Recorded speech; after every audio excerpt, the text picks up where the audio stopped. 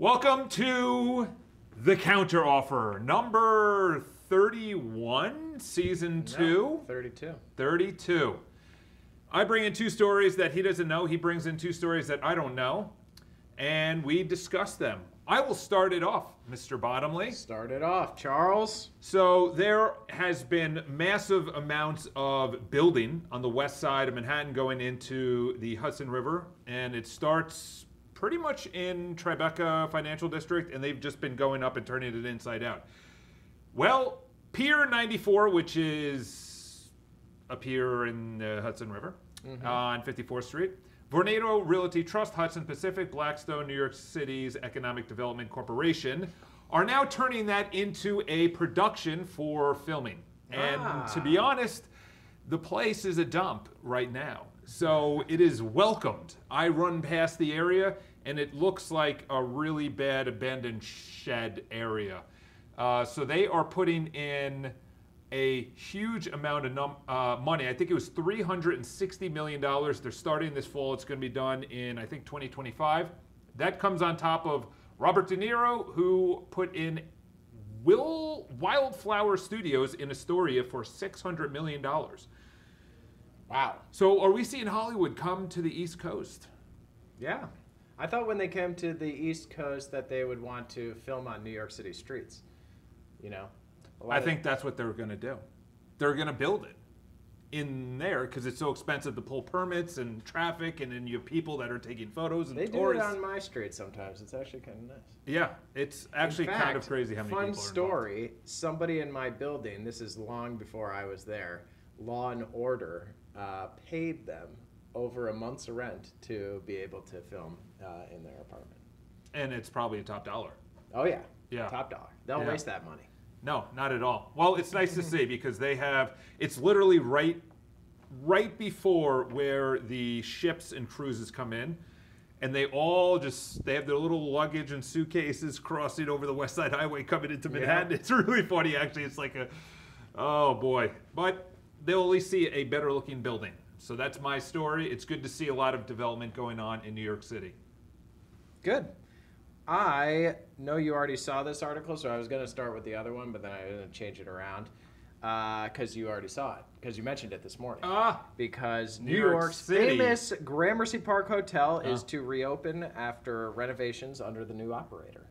New operator is a big hotelier.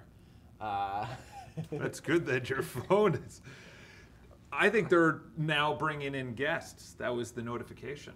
Yeah, that's exactly right. No, in 2 years, that's when you will be able to start staying there, most likely. That's going to be expensive. Do you remember, it was last year, I think, if not the year before. So Gramercy Park Hotel shut down during COVID. It is a very storied and famous place. Historic. And historic as well. So I was saying storied because people like Babe Ruth stayed there for extended stays. Cook. The rooms are big. They are 600 square feet. Wow. Or so. And it's going to be really interesting how they preserve the old and the new and, you know, really... Who's going to be the new operator? Oh, and guess who foreclosed on it? What, the bank? Solio.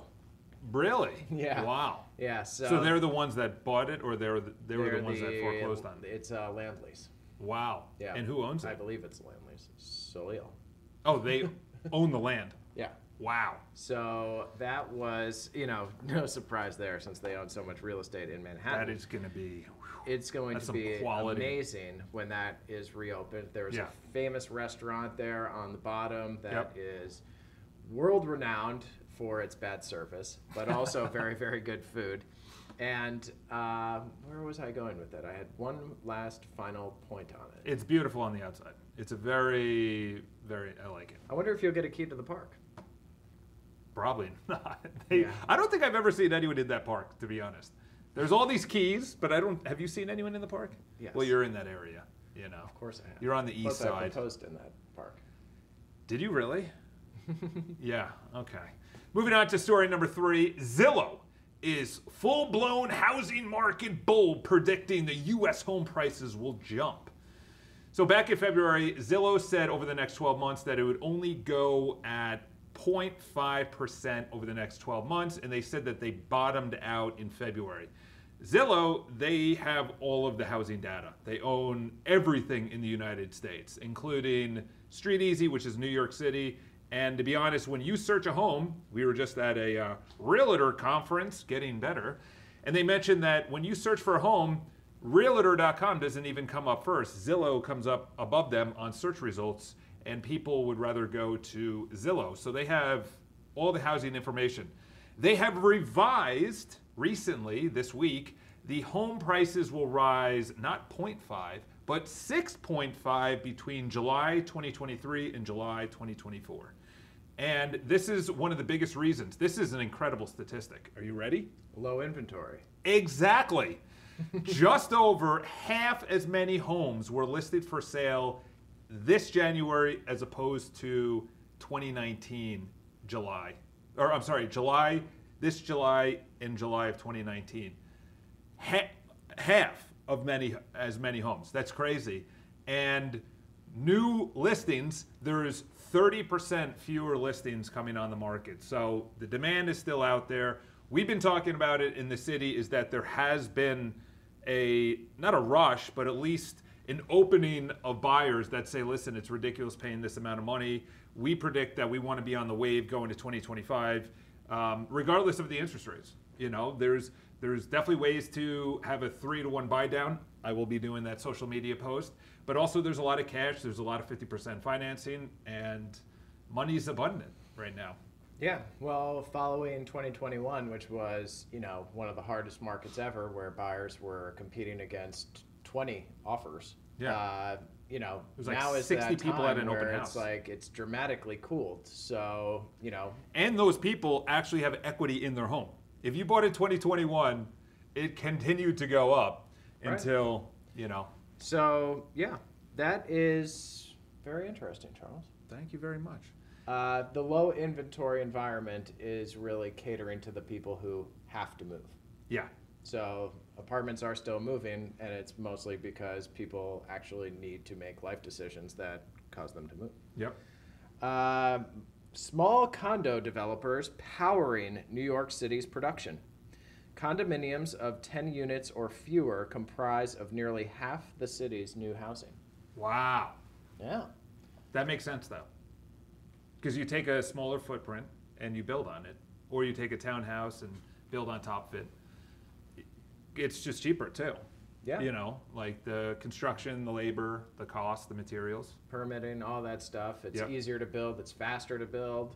You get lower common charges on these buildings. So there's a lot of perks, and there's demand for these smaller condo buildings. Yep. And those smaller developers are the ones leading the way on that.